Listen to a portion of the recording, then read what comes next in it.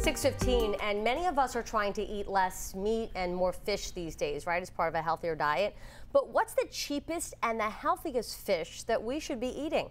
Our consumer reporter Janice Lieberman gives us the real deal about what we should be bringing home for dinner. We went fishing for answers as to which fish should be on your shopping list and which should be tanked. When we think of buying fresh seafood, we think of serene lakes or raging oceans. You know, we actually consume an average of 26 pounds of fish a year per person.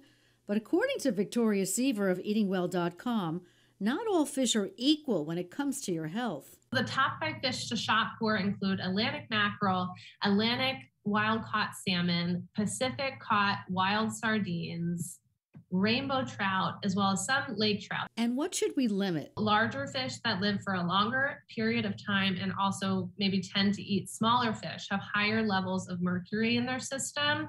So that might be things like marlin, shark, those sort of things. Quality seafood can be pricey. Victoria says not to shy away from frozen. Most fish, when it's caught out at sea, it's frozen right then and there to preserve freshness. So you're not losing out on anything when you opt for frozen. It makes good sense to buy individually frozen packets of fish so there's no waste. Let's face it, leftover fish isn't all that appealing. Just because a fish is on sale doesn't necessarily mean that it's going bad. So definitely take advantage of those sales in your store. And here's a definite. If it smells, leave it behind. All seafood should smell fresh, not fishy.